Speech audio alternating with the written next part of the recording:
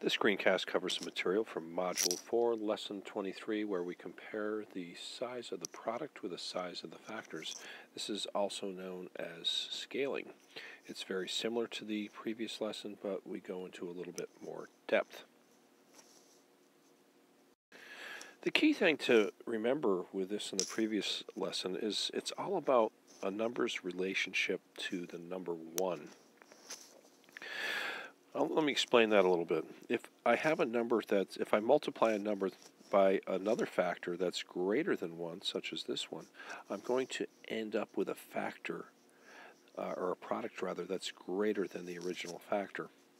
If I multiply a number, or a factor, say this, 3 4/10, by a factor that is less than 1, I'm going to end up with a smaller product than the original factor. And if the number is multiplied by 1, the product is going to be equal to the original factor. Let's do some examples of this, and perhaps we can clarify further. So if I look at the first expression, I have 3 4/10 times something equals 3 4/10. Well, I have to choose between one of these three numbers. And the answer would be 1. If I multiply anything times 1, I end up with a product that is equal to in value. Let's go on to the next one here. Now, I have something times 21/100 is greater than 21/100. Well, in order to make that true, I have to choose the other factor, the factor here that's greater than 1. So we'll put 1 21/1,000 in that blank. And finally, I have 3 4/100 times something is less than 8 4/100. And this time we'll have to choose the second factor that's less than 1, and that would be 989,000. Let's look at this a few other ways. Okay, we have to sort the expressions now. So let's read the instructions. Sort the following expressions by rewriting them in the table. The product is less than the box number. The product is greater than the box number. Let's work through them one by one. All right, we have 13 89/100 times 1 4,000. Since this factor outside the box is greater than 1, our product will be greater than the box number. So we'll put this first one, 13 89/100 times 1 4,000 in the box on the right. Going down to the next one, I have 3/10 times 69,000. 69,000 is less than 1. So the product must be less than 3/10. So we'll write 0 3/10 times 0 69/100. Moving along, 602 is in the box. We're multiplying it by 489,000. Since this is less than 1, we are going to put it in the left-hand box. So we'll write 602 times 0 489,000 in the box because the product will be less than the box numbered. Continuing, 72/100 times 1 24/100. Well, this factor is greater than 1. Therefore, we're going to place this in the right-hand box. So I have 72/100 times 1 24/100. The number in the box, 102 3/100 times 4 15,000. Well, this is much greater than 1, so we're going to put it in the right-hand box. So I have 102 3/100 times 4 15,000. And last but not least, we have 2/10 times 1/10. Again, this is less than 1, so it's going to go in the box on the left. Okay, we've got them all sorted out. Now the next part is explain your sorting by writing a sentence that tells what expressions in each column of the table have in common. Well, 2 sentences here, right? The ones on the left, they all have the fact that the factor that is not boxed is less than 1. Therefore, the product will be less than the box number. And for the right-hand column, the factor that's not boxed in each case is greater than 1. Therefore, the product is greater than the box number. For this section, we have to fill in the blank looking at the phrases here. We have a choice of is slightly more than, a lot more than, is slightly less than, or a lot less than. What we need to do is look at the factor that is different. So let's. What I mean by that is I have 4 here and I have 4 here. So I'm going to be looking at that factor right there. So I look at this and I see that it's less than 1. So it's going to be one of these 2.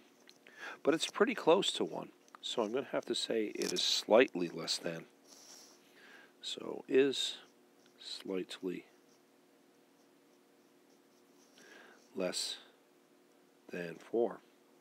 So the statement is 4 times 988 thousandths is slightly less than 4.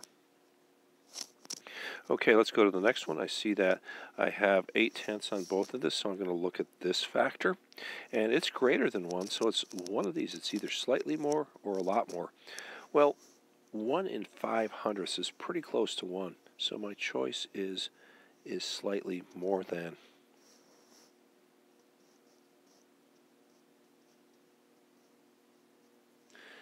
So I could read that. 1 in 5/100 times 8/10 is slightly more than 8/10. All right, so again, looking at these, we have 1,725 on both sides of this, so we're going to take a look at that factor right there, which is 13 thousandths. 13 thousandths is not even close to 1. It's quite far from 1. So we know that that's less than 1. So it's not slightly less than 1. It's a great deal less than 1. So the product is going to be a lot less than 1.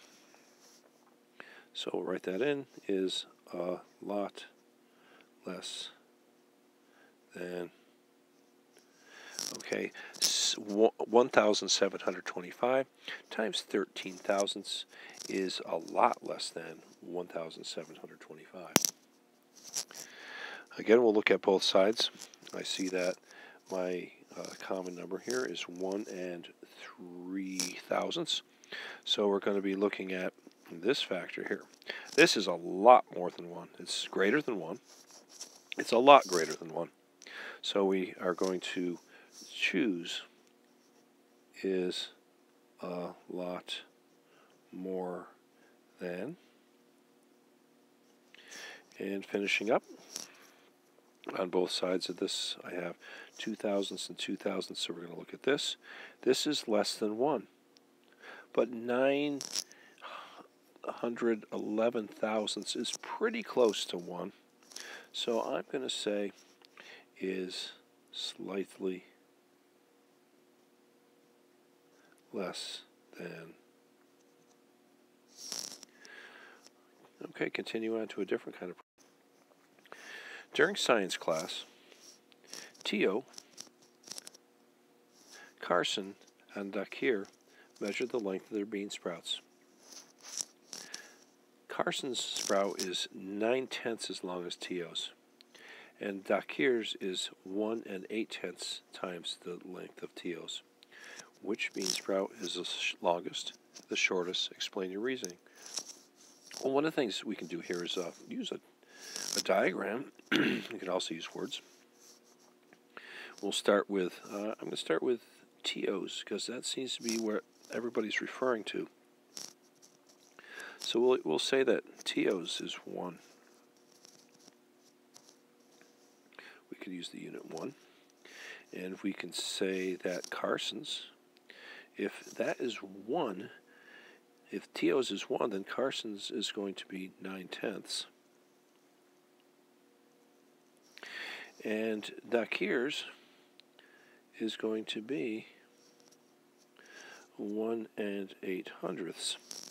So using the diagram, we can largely explain that. So whose is the shortest? We're going to go, we're asking who's the longest? Well, that's Dakir is the longest. And why? Well, because we're multiplying Teo's length by 1 8/8. Therefore, Dakir's is longer than Teo's. And the shortest is Carson's because we are multiplying Teo's length by 9/10, and that is going to be the shortest. So we can talk about using the factors and the relationship to 1. We can also draw some diagrams to illustrate this. Either way, or both, you're explaining your reasoning.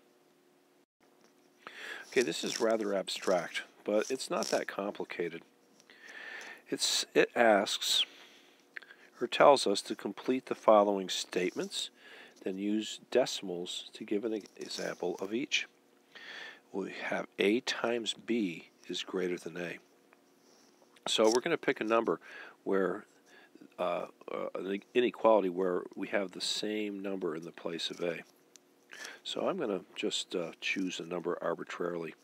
I'll have 7 times something is greater than 7.